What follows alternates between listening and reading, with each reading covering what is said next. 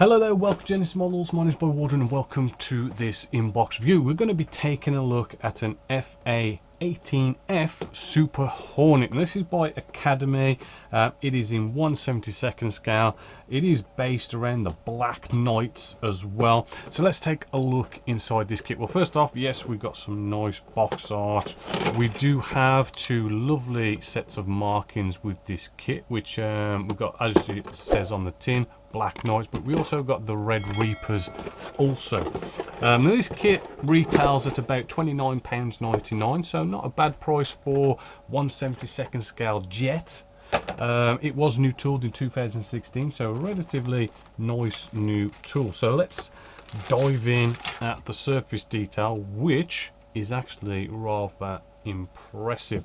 So yes, we do have some gorgeous recessed panel lines, recessed rivets, and they are rather fine as well. All right, really do like the surface detail on this kit. All right, as you can see, looking absolutely gorgeous. Show you the rest of that wing section just there. Bit of a tail section, again same level of lovely surface detail going on with that. We do have some wheel well doors, right, a little bit plain on the inside, but I'm just checking for any nasty ejector pin marks and I'm not seeing any, so at least we're not seeing that kind of nasty stuff going on. We do have this little bit of our sort of rear of the fuselage section. Now it is looking actually rather, again, nicely detailed, as you can see, but what we have here is this little bit of a side piece here, as I think it's one of those kind of like 3-part molds that they bring together, and you can kind of tell by, we have this bit of flash that kind of goes there and it kind of works its way around along there and all the way to the end. And that there, I mean, it's not necessarily a major problem, it's just, yes, a bit of a sand back there, maybe a little bit of rescribing where you've had to sand.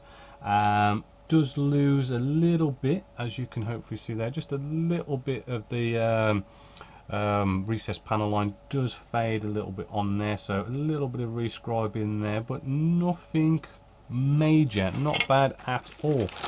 Moving along, we have the bottom part of, we can just focus, there we go, bottom part of our wing section, right, again same lovely level of surface detail. Now if I just bring back our the top part, what you're going to see is it's going to fit in that kind of a way, right? So yes, there's probably going to be a bit of a join line there to sort of take care of and maybe sort of fill sand and scribe, just to sort of let you know.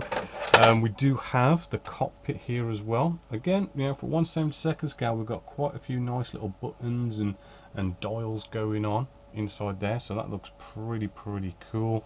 A few other little bits of nice internal detail, as you can see.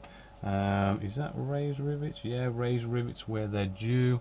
Right, very cool.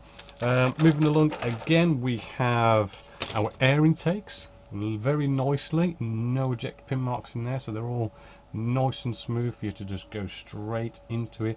Nice bit of landing gear just there, which does look quite nice and crisp. Flip it over, just checking for ejector pin marks, which I'm not seeing any nasty places. The flash looks virtually non-existent as well. A bit of wheel well detail just there. I mean, slight bit of detail going on, nothing major, but you know, you could jazz that up if you want to do a little bit of scratch building. We then have our engine exhausts, which I do believe are in the closed position. You know, not bad detail going on with it. You know, you can see a bit inside as well. You know, not too shabby.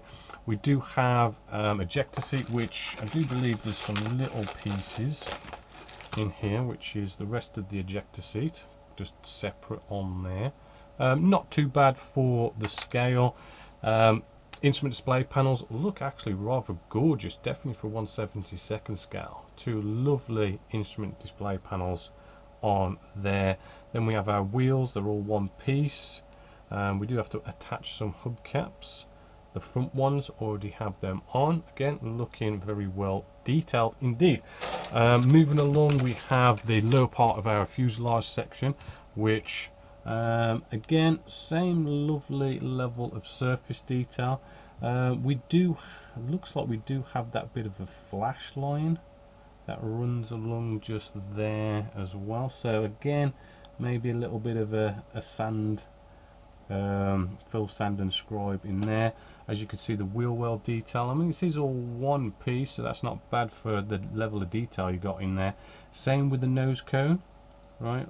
Again, we're getting all this kind of like 3-part mold business. So I'm seeing again, we've got this little bit of flash that does sort of go around. Oh, sorry, you're off camera there.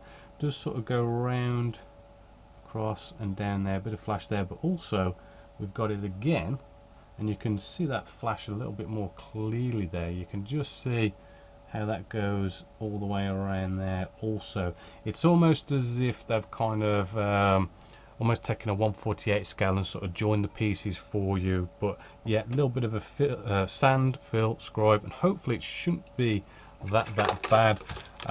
Moving along, we have I won't get these out of the bags. We have our fuel tanks, nice couple of weapons, and our pylons as well. There's a double sprue in there, and they look just pretty much the same as the rest of the kit. Now, what else do we have in here to show you? Where has that? There it says. Now, this is one sort of a downer on the kit. Let's just open it up, and that is the canopy. All right, so let's just see how good it is first before I tell you about the little bit of a downer about it. So let's open this up. All right, hopefully you can see a very nice, if we can focus, very clear, crystal clear canopy. I am feeling and just seeing, you might just be able to see there's a little line running down the middle there, which needs to be sort of scraped and sanded. Putting it up to the light, I am not seeing any nasties with that at all. Very nice and clear. The downside to it is that is it, right? You are just limited to a closed canopy only. It's just one big piece canopy. That's it. Little bit of a shame if you like to open up your canopies or whatever, but then, you know, it's 1/72 scale for a jet at £30. I suppose it's not too bad. But let's have a look at the decals or decals. Oh, by the way, you do get canopy masks. I know you can't see it on camera, but you do get them. Also does wheels and all sorts as well. Our decals or decals just there. What you can hopefully see is lots and lots of stuff going on here, all sorts of bits of detail. Does look like we have our instrument display panels, although they just look like green screen, so you could probably just have painted them green anyway. But yeah, we do have all the colours do look good. It does look nicely in registry. They are printed by Cartograph as well, so they are going to be good decals, nice and easily using microsolid sets. Should go down really well. Real good pleasure to work with those kind of decals. But yeah, looking rather good. So just quickly jumping over finally to our instructions just here, which we do get 2 manuals, right? We'll start off with this one, kind of standard paper in black and white. Really cool, actually. They do give us, if I bring you in a little bit closer, loads and loads of paint manufacturers and all the different numbers that correspond to the colours that are used in this kit. So loads to choose from there. And it does get us started off with you know, kind of like the wing fuselage section, top and bottom, bringing them together. Then we have sort of like the bottom of the fuselage section, bringing the wheel wells in there, air intakes, pretty sort of straightforward. Landing gear, yes, the tail section is kind of one piece, which is potentially not so bad. Then we get started on the actual cockpit section. It does tell you what colours to paint stuff, and where any decals would go as well. Then we kind of put that into the front fuselage section and bring that together. maybe not seeing any major problems so far with that. I mean, hopefully it does fit together rather well. You know, we do have the nose section going in, more tail section. We do have little tiny decals apparently that are going to go in the exhaust, and those exhausts were pretty small, so that will be a little bit fiddly to deal with. Then we move along with, you know, simple sort of, you know, wheel well doors, landing gear, wheels, right? Then we have like weapons, which is nice. They show where all they go. You know, actually the instructions seem pretty straightforward, pretty sort of for a jet, kind of quick and easy.